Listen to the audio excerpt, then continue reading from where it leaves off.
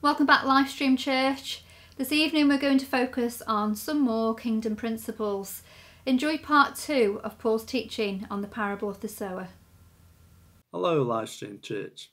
This is the second part of a series on the parable of the sower. So, as we looked at last time, we found that the parable of the sower was one of the most important parables in the Bible.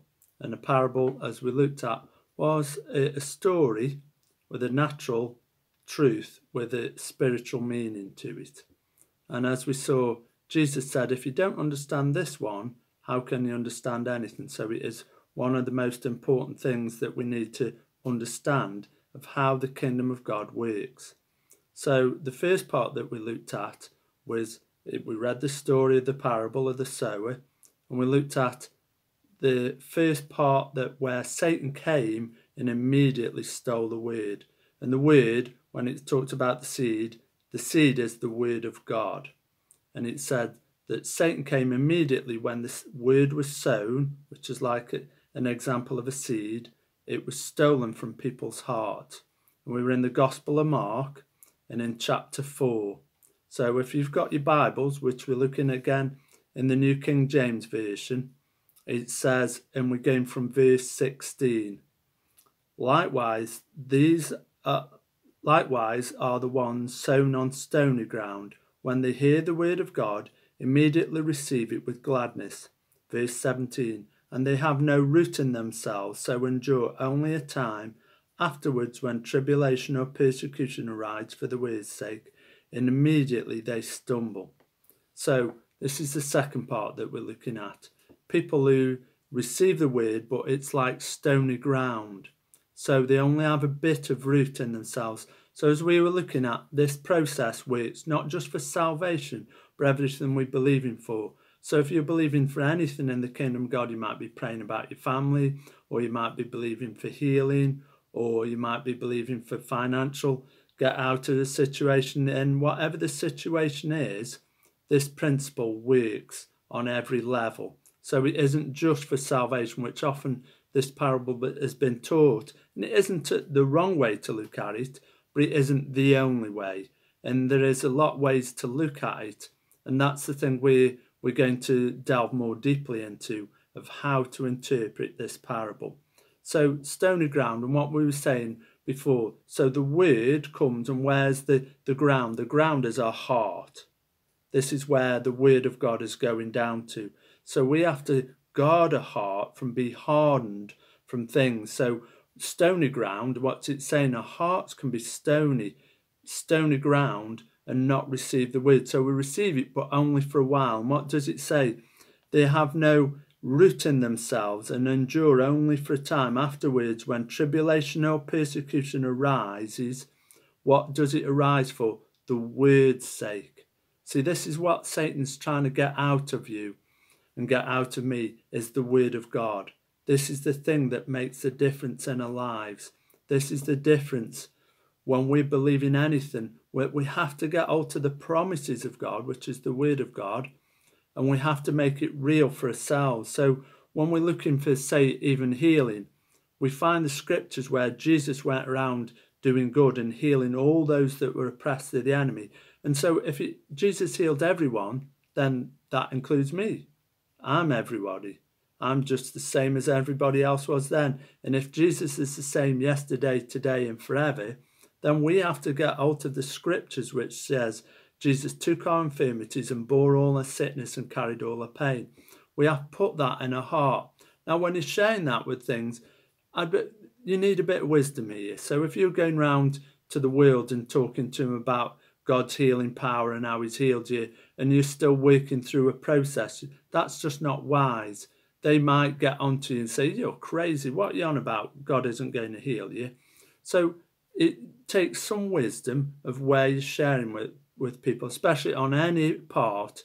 If you're sharing about things, what you believe in God for, and what you're expecting God to do, you need to be wise with people in the world. You know, we share the truth of who Jesus is and what he can do, but on certain areas, you just need a bit of wisdom as well. No, don't go saying things that people can take the wrong way.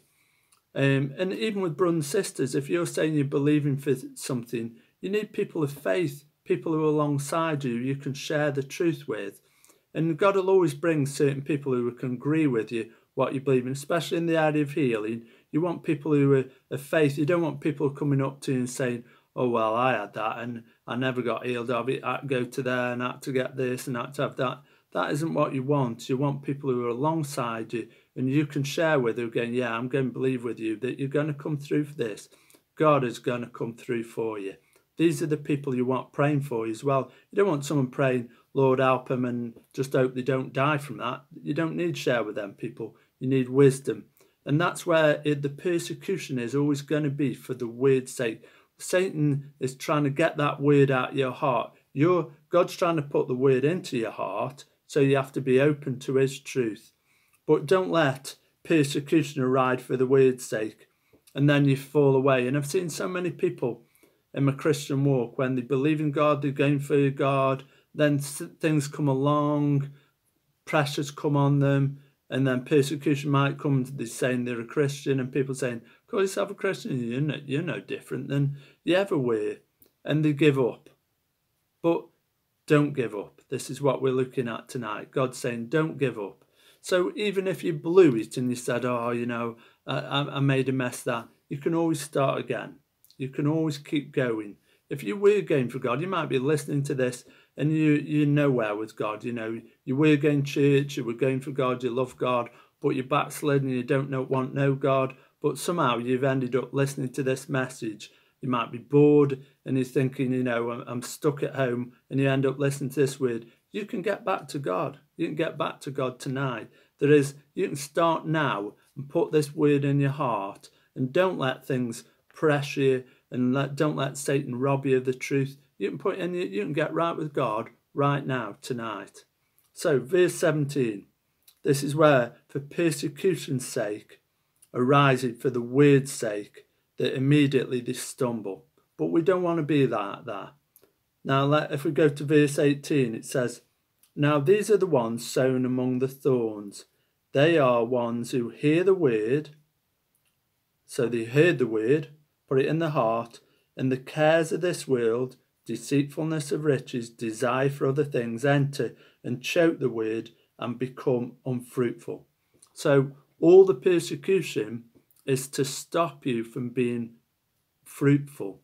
Now, when we believe in God, we're expecting answers for our prayers, answers for believing the word, and that is fruit from the word. So as we put the word in our heart, we expect results from that. So if you've been putting healing into your heart, at the end of it, you should get a healing harvest. Now, sometimes, I'm sticking with healing on this, people go, oh, yeah, I'll try this. And they go so far, and then it's like, just doesn't seem to be working for me. What I've got, perhaps it doesn't work for this. But let me tell you, don't stop. You have to stay with the process. And if we're dealing with a natural thing, it says these seeds, you don't just plant a seed and expect it just go, boom, overnight you've got a tree. Some things don't work that quick. And with healing, you might get a miraculous healing. And I've had them where I've just prayed and got an answer straight away. Other times it's been a process. The word I've been putting in my heart, and eventually I get that harvest, the fruit of that, and I get the healing. And so, but what you have to do is keep working with the process. You don't quit halfway through and go, oh, this isn't working. And people see it all the time. They dig the seed up and go, oh, there's nothing. Look at that little green thing. It looks nothing like, which in the natural it doesn't. You see a little oak seedling when it's just sprouted its head up out of the ground. It doesn't look like an oak tree or an apple tree. You look at that pip, plant that in the ground, and it's this little green thing. You go, well, where are my apples? Where's the fruit of this? I've got an apple tree in my back garden, and every year it produces apples. I get fruit, abundance of fruit. But it didn't start like that. It was a little green thing that popped its head out of the ground. Never had to dug that up and gone, well, that hasn't worked. And that's what people do. They quit on the process. Don't quit on the process. And it says, cares of this world, things can come in, pressures come in, pressure. Satan uses pressure to make you quit on the process.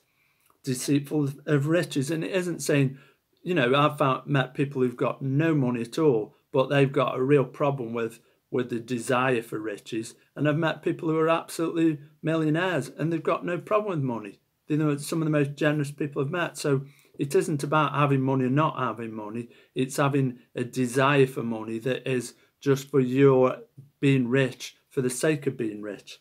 And it says, desire for other things enter in and choke the word and you become unfruitful. And it becomes loads of things. It can be family pressures, it can be work pressures, time. Satan uses things to distract you, and you have to make the effort to put time with God's word every single day. You can't say, oh, well, I went to church, I heard Pastor Mark preach on a Sunday. That's not enough. That isn't enough. On a Monday, Tuesday, Wednesday, you have to make time for yourself. Put that word in your heart. Keep putting the word in your heart, and then you'll see things change. You'll see yourself change, which is the most important. God wants you to change. He's changing you so you can make a difference in this world.